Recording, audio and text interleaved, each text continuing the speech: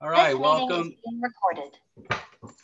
to our New York Giants Preservation Society meeting tonight with Dr.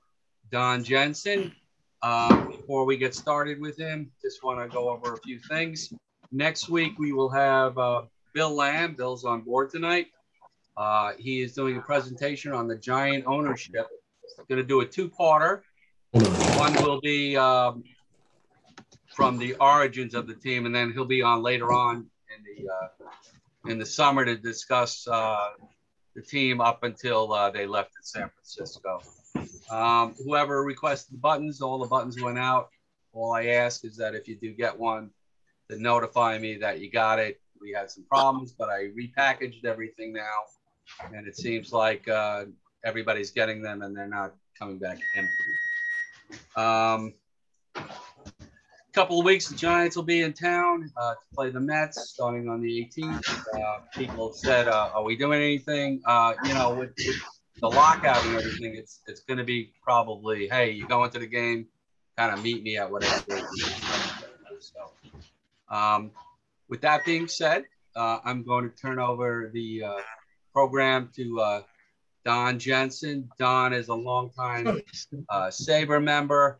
And his presentation tonight, hopefully it'll work well. I'm going to have to try to help Don with this, but it's on Harry M. Stevens. And of course, we've all sucked down some hot dogs, sodas, brews, whatever it is, all during this time. And Harry had a relationship with both the New York Giants and the San Francisco Giants. So, Don, I'm going to turn it over to you. When you tell me you're ready, then okay, Gary, you know, I've got a screen that has the stuff. If I hit share, maybe that will be able to share it. Try that. That'd be great. There you go. All right. Good man.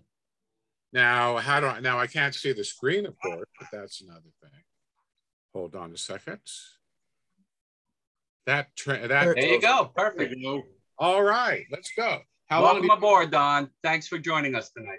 Well, I can talk about hot dogs and mustard all day. So how long do you want me to go? To about 7:45? Yeah, that sounds about right. All right. First of all, thank you for having me. I'm one of those delinquent society members. I've been a member for many years. And then Gary called me a couple months ago and said, Don, well, you haven't done shit since you've been a member. Why don't you present something? And so here I am. I want to thank my college. Barry, are you there? I don't see you. Right here. Hi, Barry. Thanks. Barry's a Twins fan, so we were in Columbia. But if you want to throw something at him, please do. I'm a Giants fan. I'm a real lucky guy. I'm a native San Franciscan, and my dad, when I was very, very small, took me to Seal Stadium first to see the Seals, and then to see the Giants. I saw Musial and Ernie Banks play at Seal Stadium as a toddler. But my dad had played baseball at Galileo High School with Dominic DiMaggio and knew Joe, and could not ever admit that Willie Mays was a better ball player. And that was one of our father-son rivalries for a long time. But my other favorite Giant was Johnny Antonelli as an Italian-American. He was always one of my favorites. By the way, I see Barry Margulies there. Barry, thank you for your stuff. It's right here in the room. And you're going to have to pry it out of my cold, stiff hands. But no, I'll send it back to you. Okay, so let's talk about one of the great early pioneers of the game, who's once was regarded as frankly, an oligarch, with the equivalent of some of the great owners of the turn of the century, 19th century. Harry M. Stevens, who's now become sort of a mythological character. He's given credit for a lot of things: the invention of hot dogs at ballparks, the invention of the modern scorecard, and a lot of other accomplishments. So we're going to go into Harry's life and times tonight to tell you a little bit more about him. I should say that when the Giants' first season in San Francisco in 1958, Harry Stevens' name was all over the concessions at Seal Stadium. And every spring, an old writer named Prescott Sullivan for the San Francisco Examiner, would have a hot dog contest. And the very first game at Seal Stadium in '58, he did a sampling in his column of whether the Seals hot dogs were better or worse than Harry Stevens. And Harry's, of course, had taken over the concessions in San Francisco. And he pronounced Harry Stevens every good a hot dog as the Coast League used to have. So Harry got the seal of approval, but not all things were rocky. No, not all things were smooth after that. So let's go through Harry's life. It's extremely interesting, very colorful. He was a friend of many of the baseball titans of his day, from Christy Mathewson to Babe Ruth. And as I said, really is a pioneer in the baseball model that we see today. Very few people did more than Harry to form what they call now the baseball experience. I hate that phrase, but you hear that. Joe Buck says it all the time, but it was really Harry who pioneered a lot of the characteristics of a baseball experience. So let's get into it right now. So I want to look at the life and times of Harry. I want to talk about what he did do and what he didn't accomplish. And sometimes the legends are comparable to George Washington chopping down a cherry tree. They appear to be just made up. Here's Harry at about 1925. And first of all, it's important to understand that Harry came to the United States from England during the Gilded Age, which is to say the first growth of the middle class. I hate to sound like a professor talking about a few things like this, but so bear with me. So the America after the Civil War was the first time that the middle class grew to any size. It was the first time that people had leisure time. And it's not coincidence that art developed, impressionism, music, ragtime, blues, jazz, in theater, vaudeville, variety, musicals, amusement parks. People had, for the first time, money to spend on Buffalo Bill's Wild West show and Wyman's big amusement park on Staten Island, and Barnum's Circus, which had elephants walk up Manhattan from Lower Manhattan all the way to Madison Square in the 1860s. This was the first time Americans could afford this. But above all, this was a time, the growth of American sports. Boxing was king, horse racing, baseball by the 1880s and 90s. College football, yes, but not pro football. That was much later.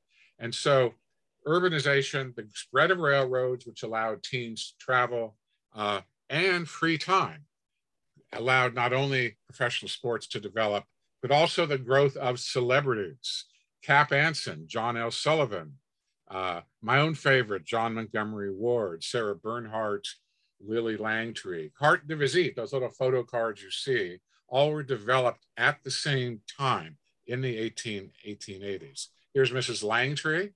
She was famous for being famous, sort of the early version of the Kardashian sisters. But above all, for Harry and people like Harry and some of the giants like John Ward, this was the growth of the sporting life. Pool halls, girls, bars, everything like that. The golden age of sport for me was not the 1920s, it was the 1880s. This is when John L. Sullivan was a national celebrity. And hangers-on, bars, especially around the Tenderloin, which if you know Manhattan, is in the 20s, in the West Side, and around Madison Square. Here is a scene of the Polo Grounds with a young lady, if I can say that, and an admirer watching the game. And the Polo Grounds at the time was on 110th Street and Fifth Avenue. I'm sure all of you have been near there. And what you had growth is that you also had the growth of playboys. Ned Stokes, who shot the ex-boyfriend of his paramour, John Montgomery Ward. You all know his story. Steve Brody, who claimed to have jumped off the Brooklyn Bridge in 1884 and got a lifetime of free drinks at bars afterward for his accomplishment, even though no one knew if he ever really did that. But Harry Stevens was very much a product of this time. He had many nicknames, the Rockefeller of Peanuts, you know, there's all sorts. He was a famous, famous guy. He started out as a immigrant from England, born in 1885, arrived in New York City, worked in iron mills in Ohio as a bookseller, selling Civil War books and that kind of thing. However, we all have turning points. This was Harry. In 1887, he went to a ball game in Columbus, Ohio, and saw that the scorecard was barely legible, barely readable, inaccurate. He went to the owner the next day of the Columbus Ball Club, and he said, you know, I can make a better scorecard. And that is where Harry's career took off. He got the concession, he got the advertising in only a day or two. By the end of 1887, he was selling scorecards at the World Series, which, as you know, this was a very famous World Series, took place all over the country. And he apparently was sponsored by the St. Louis Browns' famous owner, Chris von der Ahe, and he was on his way. Colonel Stevens, he started to expand his businesses, his scorecard businesses in the Ohio State League, in the American Association. He got to know all the ball players. Here's his home in Ohio.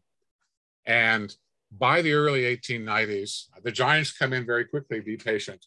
Harry had a sports empire that extended really over most of the eastern United States. Here is the 1887 World Series scorecard before Harry. Here is the modernized by 1880 standards scorecard that Harry printed in Columbus after he got the concessions there. Okay, so he expanded his empire, mostly in the Midwest, then to the Northeast, Boston, Washington, and so forth. He turns up everywhere. He turns up in Columbus, Ohio. He turns up in Milwaukee. He turns up at the negotiations for the Brotherhood League merger with the National League in 1891, sitting in a bar in Manhattan with King Kelly. And evidently he was covering the negotiations for the Columbus Dispatch newspaper. Those of you who see the picture here, which is where the negotiations took place, well, it will look familiar. This is today Italy, the restaurant on Madison Square. And you'll see, can you see the pointer? This clock, if you go there tomorrow, you'll see Italy right here. You'll see the clock right here. This is the whole Italy restaurant establishment. And across the street here was where Edith Wharton was born, who wrote Age of Innocence. So Harry was a baseball mogul long before people gave him credit. As he expanded eastward, he was a partner with Ed Barrow in Pittsburgh.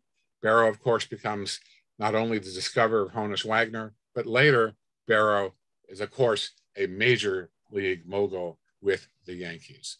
They did theaters, they presented theater programs, they printed scorecards for the Pittsburgh Alleghenies, which was the team at the time. And then finally in 1893, he comes to New York City.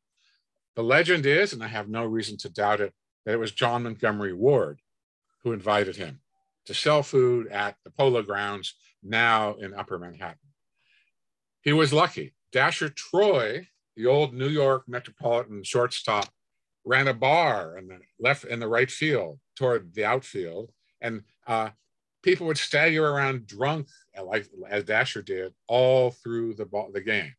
And this was the perennial problem: is the entertainment, is the stadium club, is the bar there for its own sake, or is it there to enhance the baseball experience? Dasher took it too far, got in a fist fight with some of the Giants owners in 1894, was fired, and they gave the contract to Harry. Harry becomes immediately a success. If you know Giants history, and my good friend Bill Lamb will probably talk about it next time, the Giants were in one of their periods of greatness. They had closed Troy's bar. Stevens set up a soft drink concession, a ginger ale, sarsaparilla, hard-boiled eggs, pies, stuff like that. And the Giants could therefore clean up their image. But after the end of the first year, when they played in the Temple Cup in Baltimore, he was one of the most popular guys in New York City. He published the scorecard right before the game and hung around. He was a sporting man with Nick Engel, DeWolf Hopper, who recited Casey at the Bats, Digby Bell. There was an entire troupe of actors around Madison Square who were passionate Giants fans and traveled with the team wherever they went. Okay, his expansion There was even a Broadway play where Harry was a character. The expansion of the business went throughout the rest of the 90s. Even though the Giants had a bad run there, and by the turn of the century, 1900, Stevens was in many ways a baseball mogul, every bit the equivalent in stature of fame of many of the team owners. Now, I want to pause here and go back into the concessions, which Harry pushed to give you a sense of how it happened, how it did not happen, and many of the questions we still have.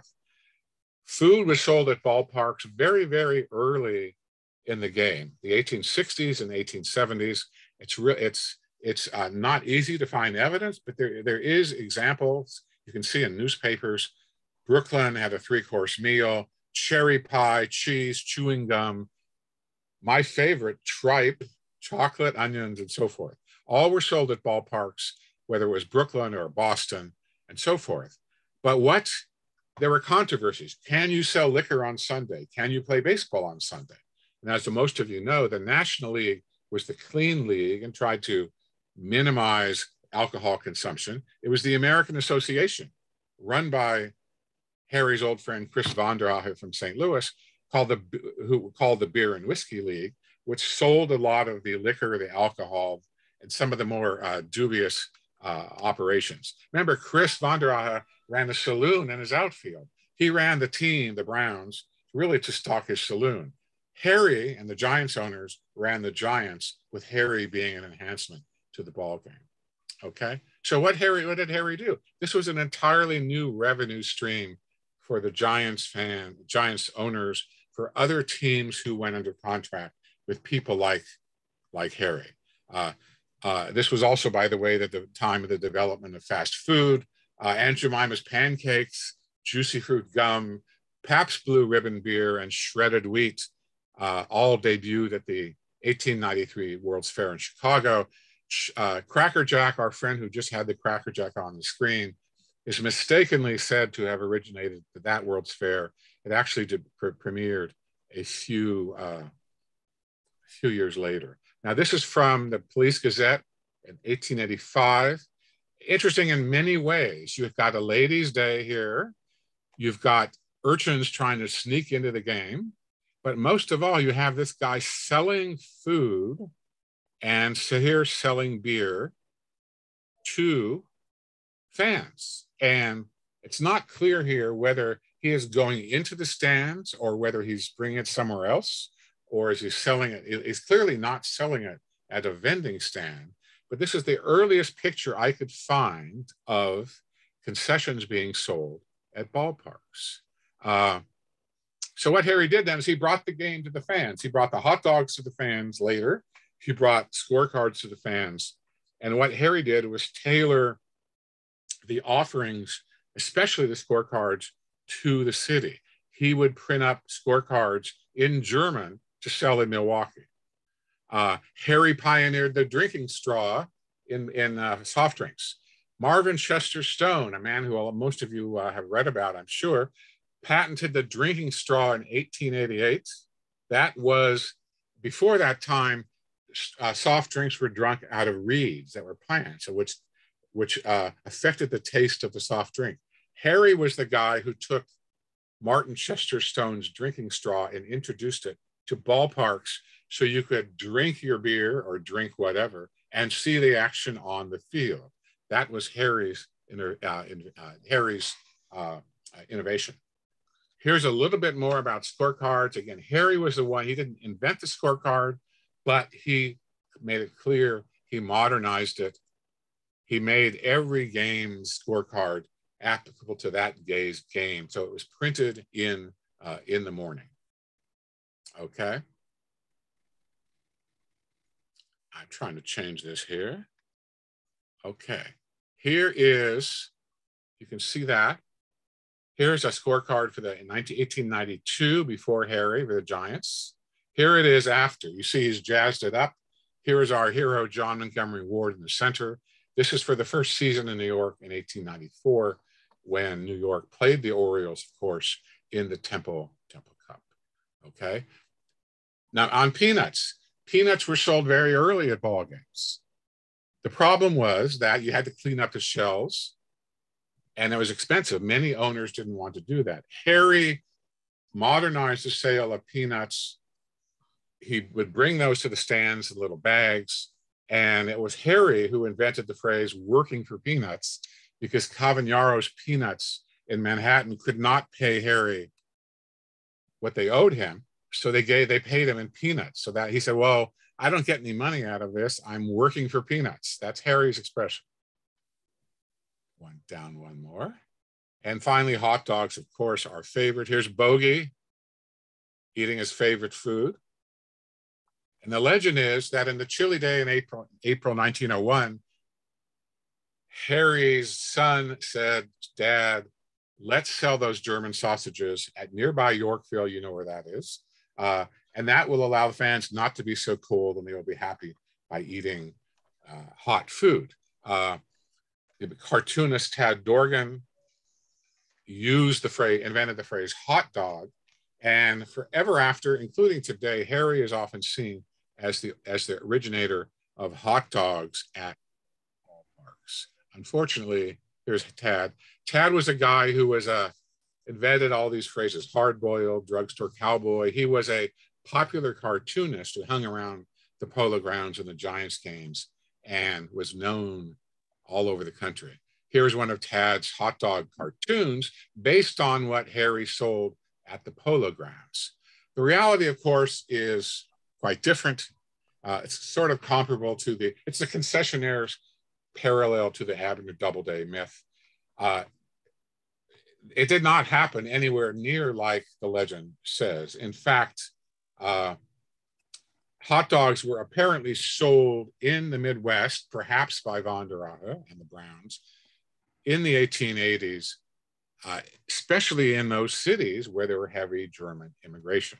And so, not surprisingly, the St. Louis teams, the Detroit and teams in the Midwest were really the first clubs to sell hot dogs, even though Harry was given credit for inventing it. He did not. But like so much else that happens in New York, New York's given credit for it, even if it didn't happen that way. The other alternative is that hot dogs may have and simultaneously entered into the sporting life, the ballparks, the football stadiums, the boxing arenas, introduced by the large number of Jewish immigrants to New York City at the turn of the century. Charles Feltman, a German immigrant, sold sausages at Coney Island very early, and there are other stories and evidence that was sold in other places around the country. H.L. Mencken claimed he had devoured, quote, rubber indigestible pseudo sausages in Baltimore in 1886. They were then far from newfangled. But Harry got the credit, and it was Harry's work, especially at the Polo Grounds, that made him the guy who people claimed had introduced hot dogs at ballparks, soon to be followed by Goulden's mustard, which was then produced in New Jersey. And if you go to Safeway, you'll see Goulden's Spicy Brown still on sale in aisle 12. It's the very same hot mustard with only the formula slightly changed. I would say later, Goulden's daughter married Harry's grandson. And so the headline in the newspaper was, hot dog marries the mustard. But there you go. But I want to pause there before we return to the narrative. Any questions about hot dogs concessions from the group? Yeah, Don, I got a question. Yeah, please, because it's a very interesting topic, and we know very little about what actually happened. Very easy question, Don. Is ketchup allowed on the dog? Not to me. I only drink Goulden Spicy. I bought some last weekend to go right here. I was in the Giants mood. Okay. So I want to, by the end of the 1890s. Don, yeah. Go to the top to expand your screen. Okay. That's it. There you go. Got it. Okay. And so Harry would have these big sacks of mustard, like a garbage sack.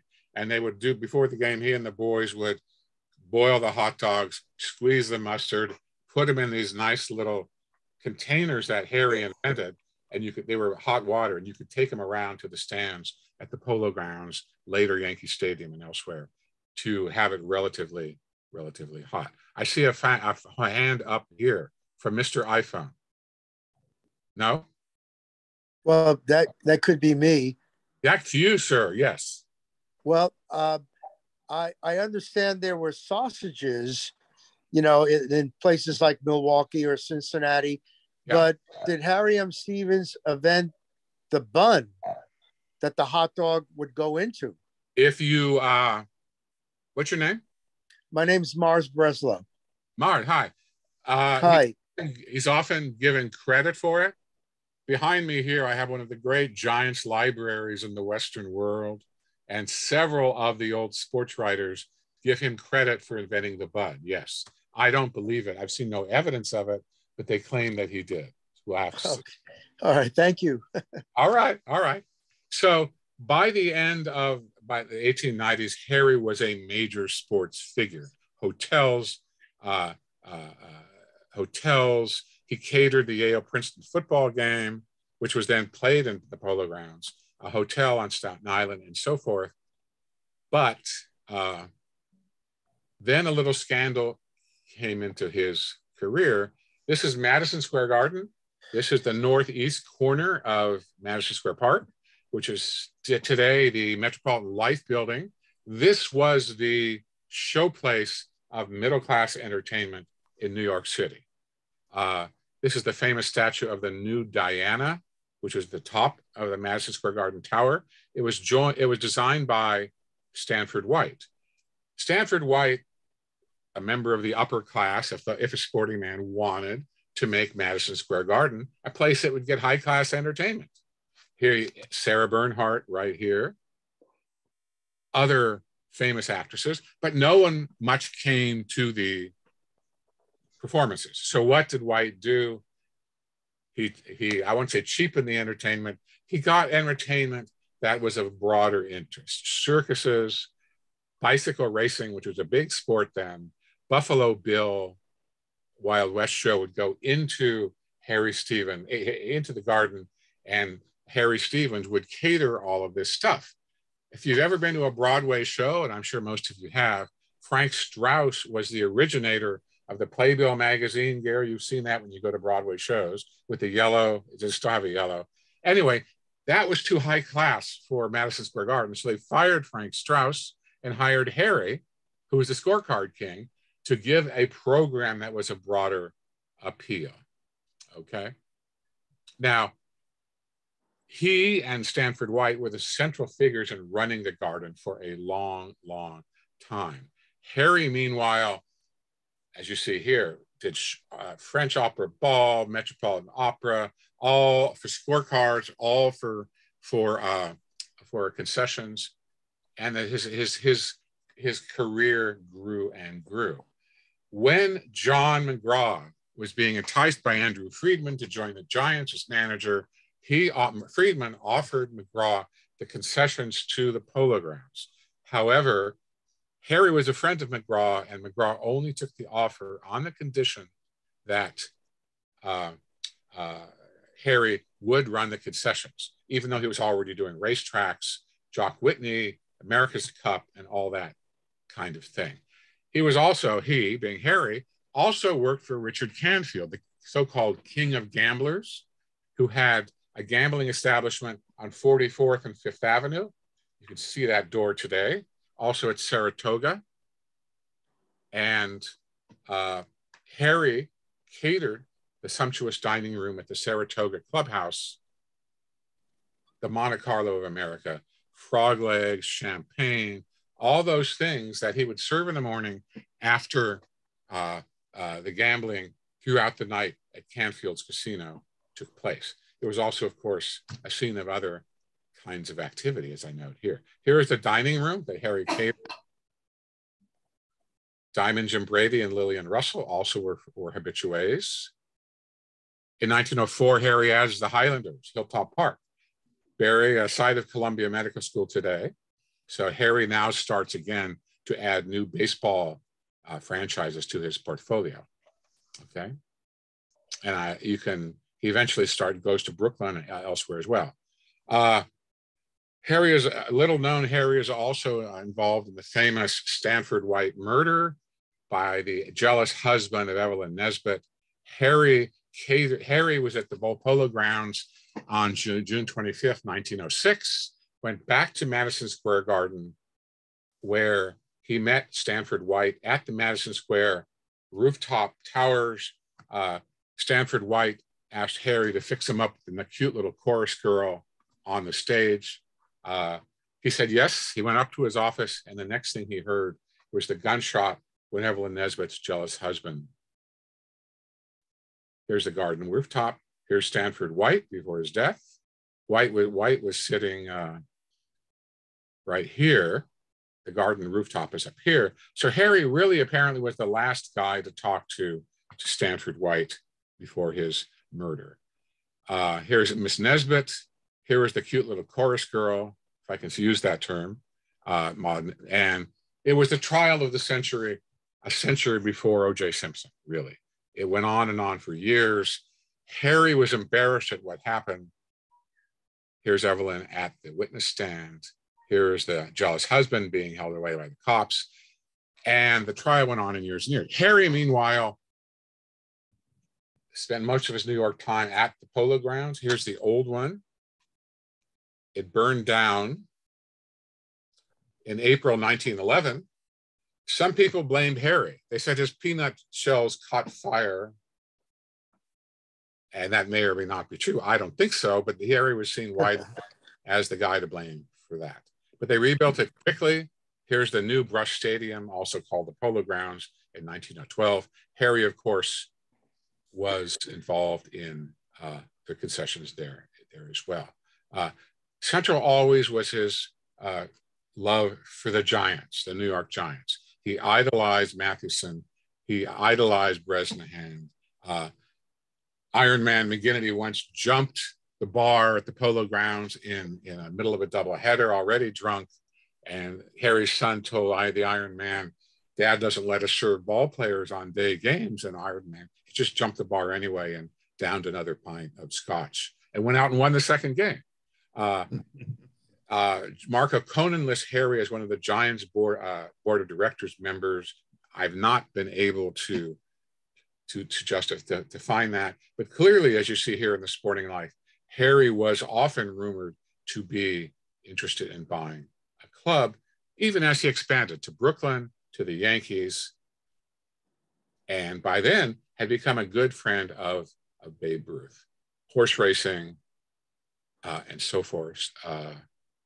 And now we get to the twilight of Harry's career. He was involved in ways that are not completely clear with the scandal of Charles Stoneham and Arnold Rothstein in the business shady dealings with Wall Street and Major League Baseball in the 1919, 20, and 21. But Harry was never really indicted, but as they say in the press, linked. But he was still very active.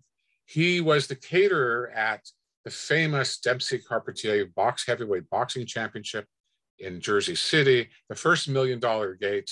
Here's Tad Dorgan's prediction for the fight. Here's the actual KO. But if you look closely, you can see the crowd and I hope all eating Harry's hot dogs. But this was heavily attended by the underworld. And it was also the first major sporting event in the United States where women attended in any large numbers. Harry later claimed it was the largest single sale of concessions he had ever done in his career. And the Dodgers, I believe, were playing the same day in Brooklyn, and he also catered there. But the Garden was in decline. By the mid-20s, Madison Square Garden had gone out of business and moved elsewhere. Harry remained active, although aging in his sports and concessions empire. Harry, I have correspondence of Harry writing Newt Rockne in the 1920s to talk about what would be on the Army Notre Dame football program. So he still did football as well. But time was running out for Harry. He hired all these old giants, especially Jim Muttrey, who worked at the Polo Grounds. Phoney Martin, one of the early pioneering New York ball players in the 1860s, was a bartender at the Polo Grounds. Harry wanted to keep all these old guys around. And of course, Harry was a massive collector of baseball memorabilia.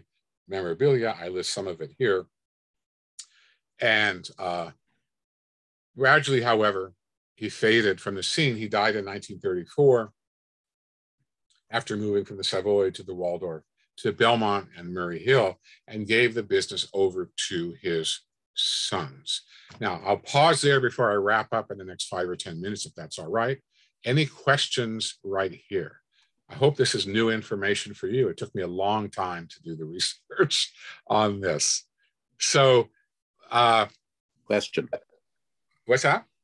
Question. Yes, is that Barry? Yes, it is. Better not be about the Twins, because I'm not going to answer. No, and it's not about how the Giants should have come to Minnesota before San Francisco, but that's another story.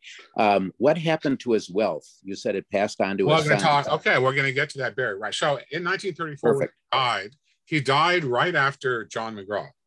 So there was a very visible passing of the scene from the great 1920s sports heroes, Dempsey and Red Grange and Babe Ruth, to a different kind of sporting life and a different kind of economy. And his sons ran the business. And they did very well for 20 or 30 years. He loaned money to O'Malley to run the Dodgers. Harry, Stevens family did. Stevens loaned money to, Houston, who owned the Yankees, to buy out. Now, I hate the Yankees so much, I get their owners confused. He helped the Yankees buy out Houston because Houston offered or wanted to establish his sons as the concessionaires in Brooklyn.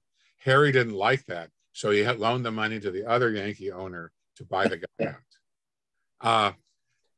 But gradually, the market forces were changing. There were other companies who did this in other cities. I'm sure Minnesota had its own local company. Harry remained the largest for most of the mid part of the century, but there were other competitors. But gradually, the company slipped. They lost the contract with the New York Yankees in 1964. I see Barry is here. The other Barry had a Garden contract, which ended, and gradually the era changed. How? Number one, for a lot of the companies, selling sports concessions was only one part of the business. They were Aramark. They sold in schools and hospitals. Harry's company only did sports concessions, number one. So that was no longer a viable business model. Number two, over the years, Harry standardized his offering. So a hot dog in Boston looked very much like a hot dog in Minneapolis or San Francisco or New York. And so people started to have more diverse tastes, and Harry couldn't keep up with that. Number three, a lot of teams preferred to go with local companies. And I don't know who the Twins have right now to sell their stuff, but people wanted more particular, Dodger Dogs or Fenway Franks or whatever you want to call it. And Harry tried to keep up, but really couldn't. In San Francisco, where they came and did pretty well, especially in the 70s, what hurt Harry in San Francisco was this board of supervisors abolished selling beer after the 7th inning. And so that massively cut into the business of all sports entrepreneurs, but especially Harry, whose company was so dependent on sports and not part of the other things. Okay, so that answer. So they went out of business finally in the early 1990s, bought out by Aramark, which is an institutional food provider, cafeterias and high schools and so forth. And so Harry, and there was some family infighting, eventually the company went out of business in the early 90s. What happened to Harry's collection is not clear. I've talked to the Hall of Fame a lot about it. They have some of the stuff that Harry had collected. And as you see here, Leland's, the famous auction house, sold some of it. Here, John Thorne gave me this. This is a Harry Stevens hot dog box where they would take the peanuts or the hot dogs out and sell it to fans as they walked around the stands. Here is the Canfield Casino today at Saratoga, still looking beautiful. And in Niles, Ohio, Harry's home, they still, at least until COVID, still have the Harry Stevens Day every July to honor Harry's contribution to baseball. And you can see, I like those ones that are extra cooked there, although I would want Goulden's custard on them. And thank you very much for listening. Here is Harry in 1912. That's John Brush, Giants owner, his wife. Here's Harry. This may be Mrs. Stevens, but Mrs. Stevens rarely left Ohio, so I don't know who this is. So thank you for listening. And I think, Gary, I'm about on time. Gary, you're muting yourself. You're muted. Gary, you're muted. Don, could you stop the share screen? Yeah. Just tell me how to do that.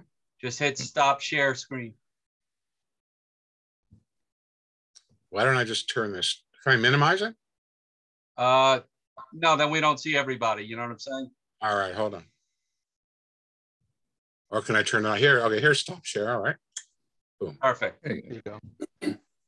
Don, that was amazing. Great job. Thank you so much for sharing. One thing before we open up the floor. I should say, Gary, by the way, Sabre wants me to convert all of this, including the post-death story of the company, for which Barry Margolis has helped me a great deal, to a documentary film, Ken Burns style. Oh, that's great. But I'm looking for a producer if anybody knows anybody who can do that. I'm sorry. Now, what I was going to say was your presentation on YouTube for Sabre. That's a little bit longer. So I'm also going to send that out along with the copy of this link. It's the same slides, but I've thanks to a number of people, including Barry Margolis, I've got more information. That was done a year ago, but please, they can, I even set it to music in one version, but I took it out. All right. Anyway, thanks again. Let's go to, we'll go to Bill, Harvey, Steve, and then Mars. Thank you very much. That was very enjoyable. And I can literally smell the hot dogs at Candlestick Park. Bill, that's 30 years of my life. As much as I love the Giants, I want to forget. I go right to packed. I'm an old purist, so I guess you have to live with me. I have such a soft spot in my heart for Candlestick. And one of those. Bill, let me interrupt you again. Barry Kellner, my college roommate here, he's on the screen. But didn't we see the Mays Bonds catch, Barry, when I took you that game? We saw a Mays home run for sure. Okay. The catch, I'm not sure, but the home run, I'll never forget. But at Candlestick, right? Yes. Okay. Sorry, Bill. I interrupted. I want authenticity here. I do recall not only that smell of the hot dogs in the vestibule behind the seats. You'll remember at Candlestick they had those large doors that would clank shut, and so you didn't smell it in the stand so much as you did back in the vestibule where they would cook the hot dogs. Two things. One, the Golden's mustard. My memory was that was it. They only served the Golden's mustard. I mean, they were part and parcel of that. I like the Golden's. My mother never bought Golden's mustard at home, so that was my choice. You know, if I wanted to, I ate it there. Bill, I heard they slightly altered the formula, so I was out of it. I like Dijon too, so I bought some at Safeway last weekend. Okay, well, Icy Brown. Dijon is far superior, but the two other things that Harry brought that I guess I had never experienced.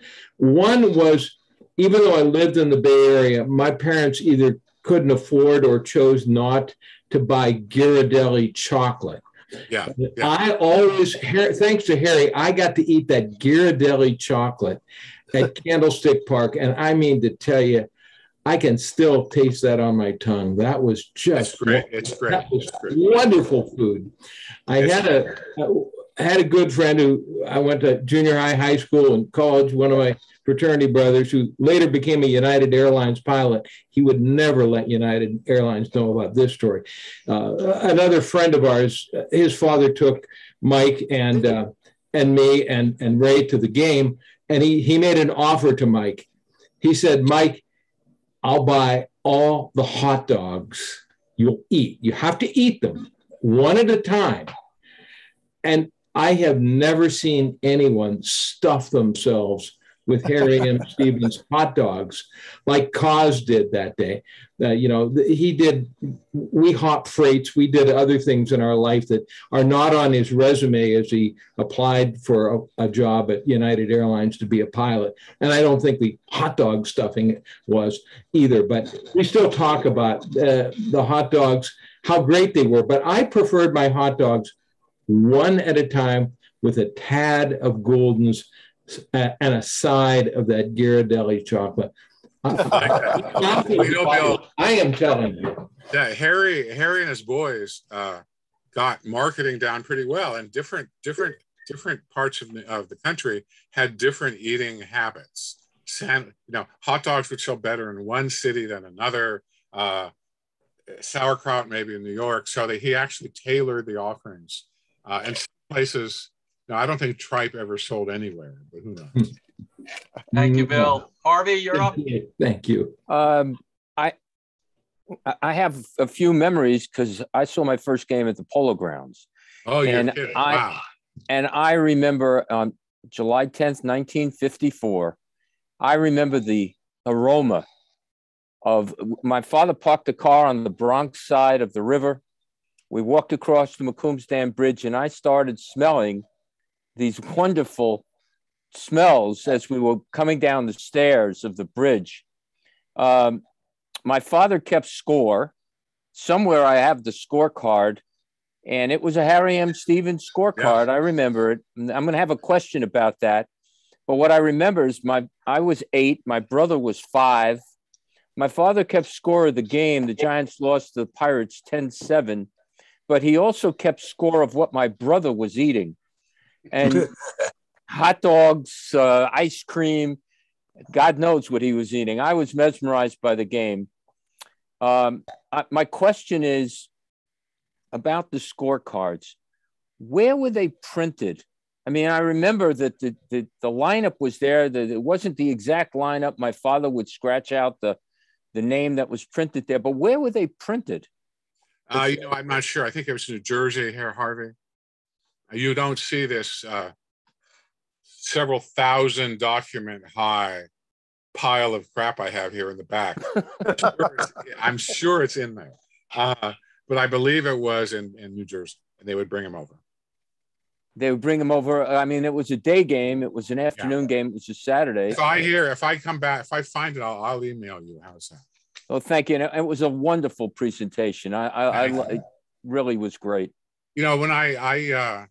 When Barry and I were freshmen at Columbia, I snuck out during freshman week or something and went over to where the Polo Grounds was, because as a native San Franciscan who adored the Giants, I liked the fact that the Giants preserve their history in both cities very strongly. And if you go to AT&T Park today, Barry's tired of my saying that. If you've been to AT&T Park today, Bill, you probably have. There's no questions it was McGraw's team, because his pictures all over the place, and Mathewson and Ott, and I love the continuity. So for me, growing up near Shield Stadium, for me, it was the same team in the Polo Grounds, and it is the same team. So what I tell people when they ask me why I root for the Giants, I say it's really no different when I was a kid. They just play their home games 3,000 miles away from me. Harvey, you're absolutely right. Harvey, if you go to my Twitter, you'll see I never retweet anything with a Yankee or Dodger picture on it. Never. Well, folks here know I usually refer to the detestable Dodgers, and I've never acknowledged the Yankees at all. Yeah, so. Harvey, except I retweet Jackie and Koufax. Other than that, nothing. Well, yeah, I'll go for that. And Vin Scully, by the way, I like Vin. Yeah, but he was a Giants fan anyway. Before. Yeah, he grew up a Giants fan. Absolutely, that was a Melot fan. Yeah, and by the way, as you know, in '58, April '58, that first game with Ruben Gomez pitching, the Giants beat the Dodgers 8-0. Rush Hodges' first line, I think, when KSFO went on the air, was "Welcome to the Polo Grounds," and then he corrected himself. It's nice that Sinatra was a Giants fan too originally. Yeah, there used to be a ballpark was about the Polo Grounds. I think that song. All right, we got Steve and then Ed Logan. So was Al Jolson. Ed Logan, I know that name. Ed and I have talked. Go ahead. Al Jolson was also a Giant fan. Great presentation. You know, I was saying to Gary, there is so much history in baseball. This is just another facet. Kind of like Harvey. My first game was 1 year after his. About 15 One of the problems with the scorecard was, I remember as a kid, the scorecard was 15 cents, but the pencil, which was a golf pencil, was a dime. That's right. That's true. Harvey, when you got into again, like Harvey was my first game was at the Polo Grounds. Being a city kid, never saw a park like that with grass, and then of course the smell of the food.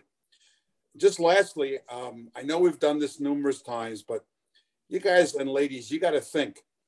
Gary has done a job now. This is, I guess, we're in our third year. I don't know how many Zooms. This is like the history of baseball. Let's give Gary another hand. What a tremendous job. Thank you, Gary. Thank you, Steve. Let's go to Ed Logan.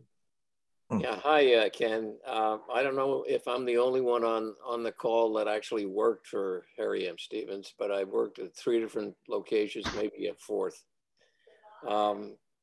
Reason being that my grandfather was Yankees clubhouse manager, my dad was a Giants clubhouse manager, and growing up in the Polo Grounds, I had free reign to the commissary and for Stevens, because I was told that my grandfather helped Stevens get into the Yankee Stadium, and you saw how he got into the Polo Grounds, but there was a very close relationship between my grandfather, my dad, and the Stevens people. So during my college years, because I was the bat boy in '57 in the Polo Grounds, when I got out to San Francisco, I worked in Seal Stadium, and the reason that happened was I got out there in June after graduating high school, and I already had a bat boy. So I worked in the stands. You know, I carried the soda, whatever, in the stands, and I also sold hot dogs at Seal Stadium. And then I went to college and I came to New York during the summer, and I worked at Yonkers and Roosevelt Raceway in the payroll department, both all my college summers. And Ed, I've got the '58 team picture right here, about 2 feet from me. It's faded. 58 or 57. 57. So you didn't do a '58. I have the team right here. Yeah, there's some confusion on the 57 and 58 cards, but I'm on the 57 team, and I'm right in the middle, sitting on the floor. You can see it, and that team thing has been on Facebook recently again. So anyway, Stevens was, he was part and parcel of my growing up. I don't know how many times I went into the concession and, oh, Eddie's kid, what do you want? Hot dogs? They had chewing tobacco. I tried that once. That was terrible. But, they made me dizzy. It smelled good. It knocked me out. So, of course, my dad was over there all the time, and he got stuff for his clubhouse vending stuff. So it was very symbiotic. Of course, I never met Harry himself. He was dead. I didn't realize that, but I was dealing with his sons, I guess. And what was he, 325th Avenue, or was that the Giants? 521 Fifth. 521 Fifth, okay. I may have even a payroll slip. I know I have one from the Giants, but I don't know if I have one from Stevens. But all my dad had to do was say, Eddie Jr. needs a job for the summer, and boom, I was working for Harry. And not only that, my dad's youngest sister, Ann, worked the racetracks in New Jersey for many, many, many years for Stevens. So you can Logan, did you know Eddie Brannick? Oh, know him well. He was a traveling secretary.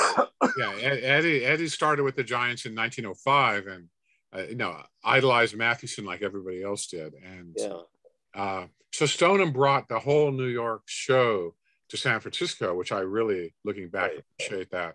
And San Francisco is a mini New York in some ways anyway. Yes. It's appropriate. I used to call it a clean New York, but that was back then. Really, New York. Not anymore. 42nd Street. It was dirty back then. I got to San Francisco. It was a clean town in 58. Yeah. 50, Used to be. Now. And to me, it was just another New York. I wanted to go to LA, as everybody knows, because the Rochers. Connection with Hollywood. We thought that would happen, but for all kinds of reasons, Stoneham wanted the Bay Area. So I, Stevens was kind of like a godfather to me. I had total access to them. That's great. Thanks so much, Ed. Mars, go ahead. Well, Don, I want to thank you for joining us. It was a very informative presentation. And Gary, I want to thank you for organizing all this. It was terrific. I want to mention that in 1933, my pop worked in the Polo Grounds for Harry M. Stevens as a vendor, where he had 3 jobs during the Depression. The question I have is, did Harry M. Stevens lose the franchises in each city one by one, or did it happen all at once? No. Lost Yankee Stadium. No, it was like a war. Yes in some cities, no in others. Or he would go lose the franchise and then get it again later. I think that happened in Boston. It's just on the area.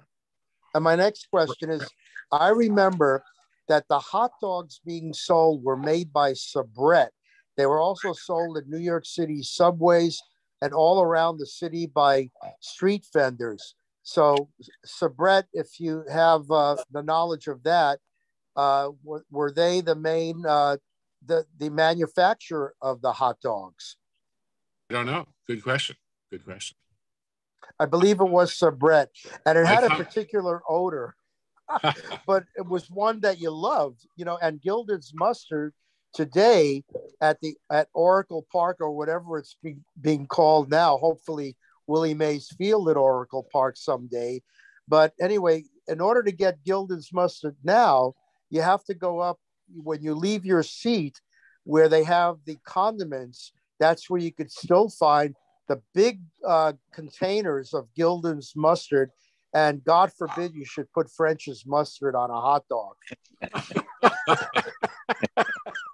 I'm going to look up Subret. That's really, really helpful for me. On peanuts, he ended up buying peanut farms in Virginia so he could always have a supply.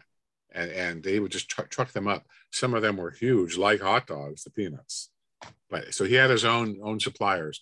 The quote I have on the slide also is a great reminiscence by a kid of 12 about selling stuff at the Polo Grounds and going to the Lower East Side and bringing the pretzels up. Great time. Thank you, Mars. Barry Kellner, you're up. Yeah, thank you. Thank you, Don. Great presentation. Gary, thanks for letting me come on as a guest. Don, 2 questions.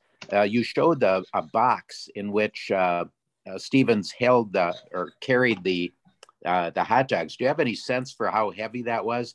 I ushered at the Twins ballpark for 5 seasons, and I was always struck by the hard work of the concessions people. It just struck me that box looked awfully heavy. Well, good point. That was given to me by John Thorne, is a Major League Baseball historian from his section. But what surprised me about it was that it was made out of wood, and I wonder if there was a metal thing inside. When I think of Harry Stevens, I think of the metal thing they carry with the hot dogs right there, which I think was more common. My other question, and thanks for all the good stories from the old Giants fans. You mentioned a connection with Rothstein that Stevens had. Was there anything more that you have on that? No association, I assume, with the the Black Sox scandal. No association, but Charles Stoneham, sort of a dubious character, has some shady Wall Street dealings, and Harry was involved in some of the Stoneham activity and all that. That's all I'll say. Harry by the 20s was really a semi-owner. He had financial interest in a lot of teams, not just the Giants. But Bill Lamb, Gary, is next time. Yes. Bill is one of my good friends, and he's the expert on the Giants ownership and the Black Sox, and he would be the one to answer that. But Rothstein Berry was involved in that circle of dubious New York business interests. That's all that. Got it. But Barry, just for your information, Barry, if you like what we're doing and you want to join us in future Zooms, just have Don give me your email and I'll put it on our list, okay? Super. Thanks so much. I do. Sean, you're up, Sean. We got Sean, Norm, and then Barry Margulies. Sean, you're up. Sean, you got to unmute. Okay, can you hear me? Yep. So I just wanted to bring up something that's not the Giants, but it was the Yankees. When Thurman Munson died, the player they called up was Brad Golden. I thought that was kind of an interesting. Well, that's a real stretch to get a Yankee plug in my presentation. Please. Don, you know it's not a plug. Golden actually started as a Giant, and I heard at some point in his career was a Giant. I heard someone say that Al Jolson was a yes, Giants that was me.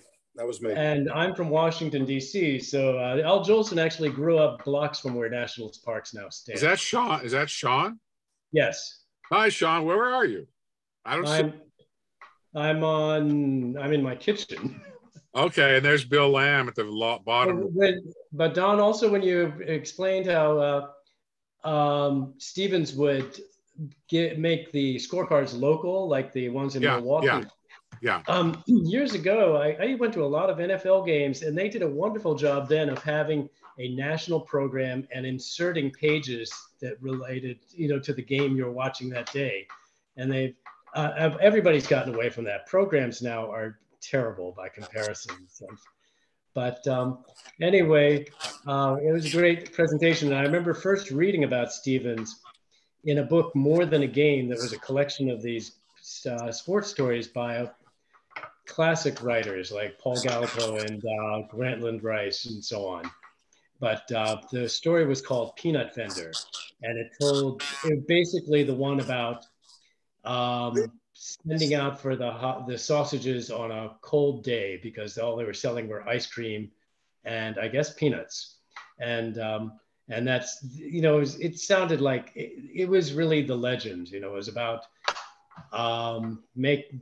getting something hot to eat, and somebody had speculated, well, dachshund, that's a dog. Why don't we just call them hot dogs? And that was that. Yeah. Well, I should, for the interest of disclosure here, Sean Grogan, who just spoke, is one of my good friends too. So I'm not trying to pack the audience, but I have that book right over here. It's just, to me, completely fabricated, but it's well written. It's Paul Gallico. So, is it Paul Gallico's story? Or whoever you mentioned? Would you mention Paul Gallico or? Yeah, he writes some things in there, and then also, there's also the one of the Four Horsemen. There's and Carl Rowan's story about Jackie Robinson and so on. Yeah. And Harry, for being just a vendor, he's got a huge amount of myth surrounding him. And there were still things we don't know. We don't know how he went from a Columbus summer game to selling at the World Series in 3 months. We just have no idea. We obviously have no certainty about where some of these concessions, not just hot dogs, but things like that, we really don't know where it came from. It probably is a case that hot dogs came into the ballparks via New York and the Midwest. We just don't know. So anything that any of you come across, please feel free to send me. This is an ongoing project. Thank you. I did see the line, one of the things you posted about when they had the bar at I guess it was at the Polo Grounds, and people started complaining that patrons were paying more attention to the drinking. Yeah, exactly. So I just like to know how that's different from a lot of ballparks right now. It's not. If you go to National Park, Yeah, Sean, the balance between the entertainment experience that you and I always talk about and the game has always been shifting. And Von der Ahe really owned the Browns to sell beer, whereas the Giants had that Harry Stevens angle really subordinate to the team, which is why they didn't want him to sell alcohol at the beginning and why they got rid of Dasher Troy, because he was inebriating too many patrons. But I'm not sure every team would do that. I just want to say one more thing, and that is I also love how the Giants have maintained their history and gone back to New York with a World Series trophy. And as a Washington fan, I was actually hoping that they could recognize Montreal in some way, because I think there is something to be said for the continuity, and it is the same franchise. Although it sort of angers people now to because they'll say things like, "Oh, this was Washington, not Montreal," and it's unfortunate because, the Giants have done a great job of that. Others have, the Dodgers kind of left Brooklyn behind. And Baltimore, for instance, never says anything about St. Louis. But I really appreciate what the Giants have done to maintain their history. Thank you, Sean. Norm, you're up. Well, first, I just want to thank you for the presentation. Almost everything that you said was new to me. And so I very much appreciate it. Well, thanks, Norm. It was a really great presentation. I worked for Harry M. Stevens as a vendor in the stands, and then as in the hat check, coat check room at the Stadium Club restaurant. I was given the option one day to cut my hair if I wanted to work. And since no one checked their coats or hats anymore, I made like about 25 cents a night. I chose to keep my hair. I just wanted to share, yesterday I was with my friend Rick Swig, and he showed me two artifacts from his collection that I think are relevant to the presentation today. One was a promissory note. It was handwritten by Charles Stoneham for $125,000 to be paid to Harry Stevens at the end of the season, and then signed by Charles Stoneham. It was a really cool artifact. And the other one was a letter from John Brush to Harry Stevens. And in the letter, he was thanking him for liquor that Harry had sent to him. And then he said, "I don't want to hurt your feelings or offend you, but I have some advice for you that might help you make more money." And his advice was, put less liquor in your drinks. And so I just wanted to share that with you. And once again, thank you for the presentation. I've got to go in a second to dinner, but please, I want to make sure I get all the questions. Okay, let's go to Barry Margulies. Yeah, great presentation, Don. Were you able to reach out to John Morley or Nick Parsons? Not yet. I've been, my day job is work as a diplomat and working on the war in Ukraine, so I don't have a lot of free time. But Barry, Barry gave me a whole pile of stuff, which is right here a few weeks ago. It's invaluable, Barry. And I'll tell you now, I want to copy it and send the originals back to you, if that's okay. Okay, thank you. Also, you have, Barry, you have probably the best archival history there of the company from after Harry's death to the end. I've seen that stuff really no place else, and I want to thank you again. Okay, I just want to tell you a little about myself. I started working for Harry M. Stevens in 1961. If you could see this. This is a picture of me selling beer in May of 1961 at Yankee Stadium. Beer was 35 cents a can. Now it's probably around $15, $16. Also, these are the tools as a vendor, a beer vendor, which we used. This is a can opener. Search key. And here's another one, Edlin. We use these. Valentine beer. If it got dull, we just take a stone on the sidewalk and just sharpen it. And we got a thing. This is like a weapon today. You can't carry this around, obviously. Valentine beer. Well, we had Knickerbocker, Valentine, Pabst. Schaefer. Yeah, Schaefer. Well, Valentine was the Yankees beer. Yeah, Don, Knickerbocker was the Giants, and Schaefer was the Dodgers. Right. Rheingold. Don, you got time for two more questions, Don? Two more real quick, yeah. All right, Ed and then Paul. Yeah. Ed, fire away. Yeah, Ken. I'll be quick. Another faded glory, Ken, Don, I mean, you might want to look at was McAuliffe Boston uniforms. My dad was very close. I think his name was Tim, but they made all the uniforms and the caps. And when did that go to the other manufacturers? I don't know. I don't know. I want to look into that. And also, you're a diplomat for who? I'm a director of Russia at the U.S. Institute for Peace in downtown Washington, which is that big building you see near the mall. Okay, just a personal note. I'm on the board of the Scottsdale chapter of the Association of Former Intelligence Officers. Okay. And we're closely monitoring the whole thing in Ukraine as well. Thanks, Ed. Ed Freer and then Paul Ellis. All right, I'll be quick. Thank you. My first game was 1954, also at the Polo Grounds, but very memorable is the scorecard, where I could, had to keep score of the game. That's what really gave me love for the game. But one of the things they shouted with the scorecard was, you can't tell the players without a scorecard. Yeah. So that brings me to my question on the vendors shouting, get them while they're hot, get them while they're hot. Was that for the peanuts or the hot dog? I think it's for the hot dogs. By the way, I think both phrases were Harry's invention. Yeah. And my third question is, Stanford White and the murder, was that the Gibson girl? Yeah, it's a fascinating story. And after centuries, people still write books about it. It's called, there's several, Evelyn Nesbit is the woman who was the love interest of both Stanford White and the husband. But Harry, again, I'm the one who found out that Harry was the last person Stanford White talked to before he got his hat blown off. But thank you. Thanks, Ed. Paul, why don't you wrap it up? Okay, well, thank you very much. Thank you very much, Don. You've certainly given us a lot of food for thought tonight. So something to think about. Listen, I also have the possible connection with a producer who did some work for HBO on sports shows. So if you can get your email to Gary, I'll be glad to make a referral and see if I can talk it up. I appreciate. I'm looking for, in particular, documentarians like Ken Burns. Right. Yeah, exactly. That's the kind of person that I'm talking. The person I'm thinking of actually produced the miniseries on Lincoln for CNN. Great. Gary, feel free to give him my email. Don, we also are in contact with the HBO who's doing the documentary on Willie Mays. I could send you this guy's email as well. That would be great. That would be great. Listen, Don.